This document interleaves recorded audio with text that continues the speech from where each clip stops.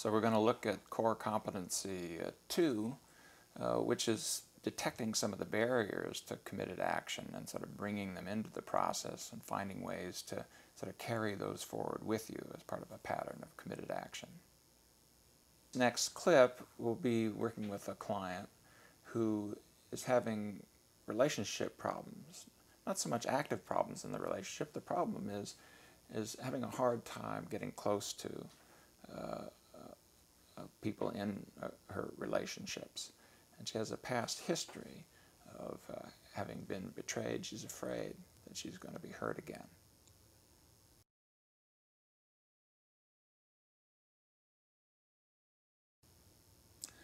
So when that choice point comes and there's a way of sort of stepping forward with your boyfriend or back, what's inside? I have that sense that you kind of step back a little bit.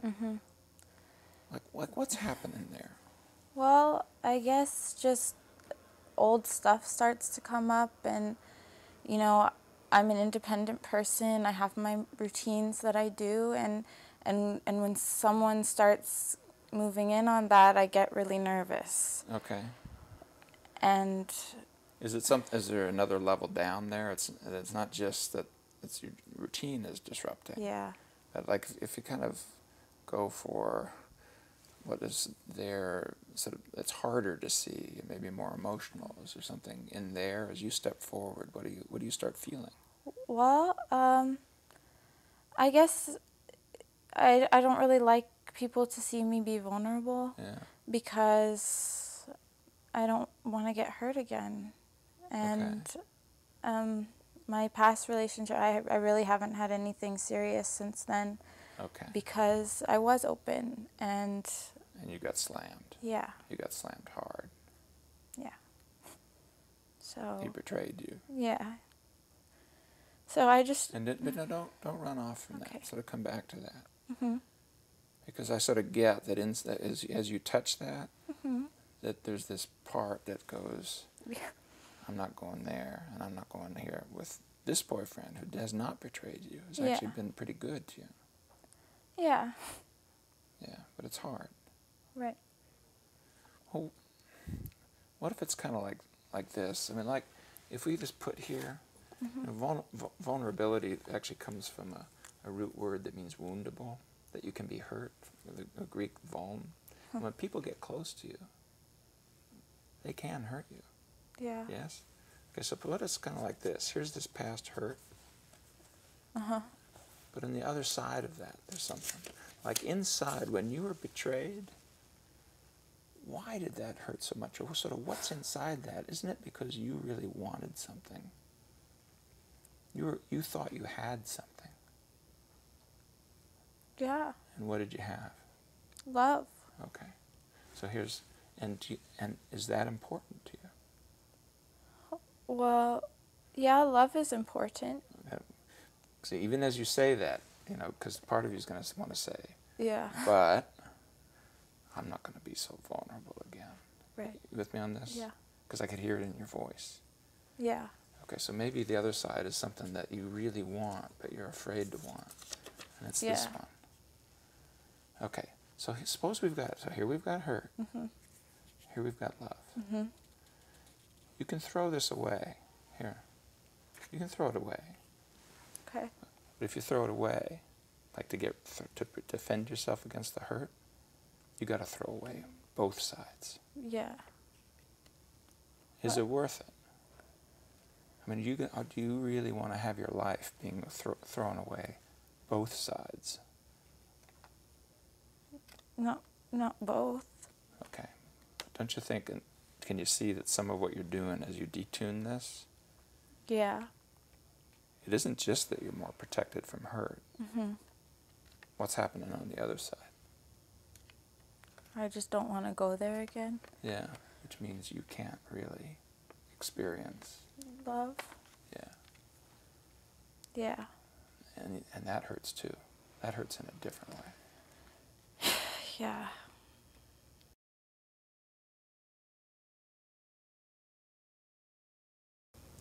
When you encounter barriers to committed action, very often the barriers that come up are ones of pain, and people are reluctant to move forward because of this sense of pain. In other words, avoidance is one of the barriers. What we just did there was sort of pointing out that pain can be a guide. Pain indicates two things. Yes, you've had things that have hurt, but you also have cared. If you didn't care, the things would not hurt. And so, ironically, as you avoid, you have to avoid not just your hurts, but also what it is you really care about, what you really want. And so we were looping up from the barrier and having it be part of a pattern of committed action, rather than an indication that you can't go in this direction.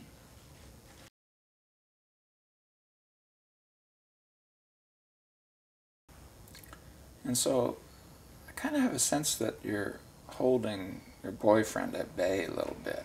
Mm-hmm. That you take one step forward and then one or two steps back. Am I wrong in that? No.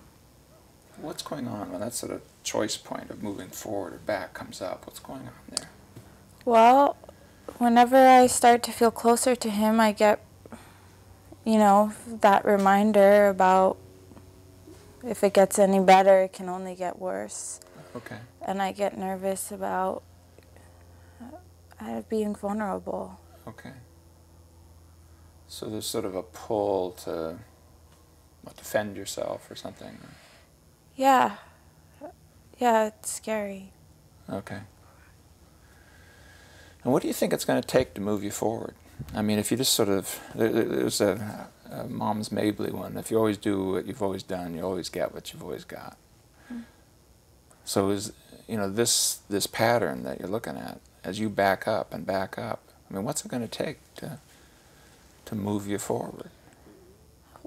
Trust. Okay. But you've been waiting for that a long time. Yeah. I don't know. Okay, so just behaviorally, like, what are you not doing with your boyfriend that you ought to be doing? I just feel like, even just when we're at home watching a movie, that I'm not really there. Okay. And I feel, yeah, I can't be present fully. Okay. And because you're not present, like what do I see on the outside? Well, how would I, if I was there watching it, what would I see that's... Like maybe I'll have an impulse to, sit closer. Yeah. And then all of a sudden I'll be like, oh, this feels nice. Uh-oh, if this feels nice, Okay. then... Well, maybe we should target that. I mean, just sitting closer to him. I mean, why don't... Because if we don't move forward, we're moving backwards. Yeah. That's my sense. I mean... Right. I mean, what is your value anyway? I mean, do you value being close to him? You're going to have to sit closer to him if you do. If you sit way over there, he's not going to know that you... No, I know. Yeah, of course I value that. I feel like I'm watching from the outside all the time. Well, maybe we should sort of set a goal in here of you're sitting closer to him. Let's just do it. Okay. But I'm still going to be uncomfortable. Yeah. Well, that's part of the cost, I guess.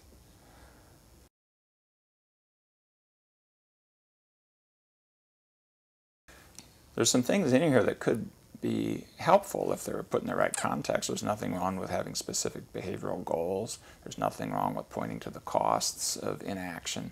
But there's a crude quality to what's going on here. There's a missed opportunity.